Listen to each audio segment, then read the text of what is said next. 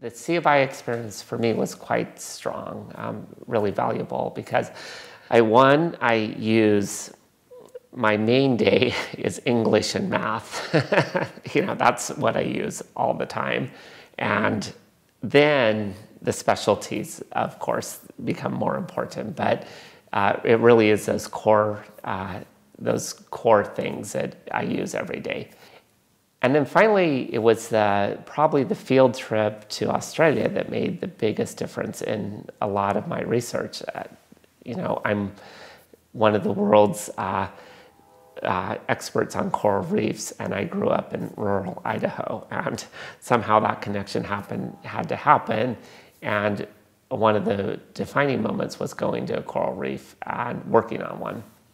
I started actually mostly as someone that was going to be a chemist, but very interested in biology. And over time, I became really interested in history as a diversion from all the science I was doing. Mostly I do math and biology, lots of chemistry, and I teach courses that are the history of biology, so I use it all.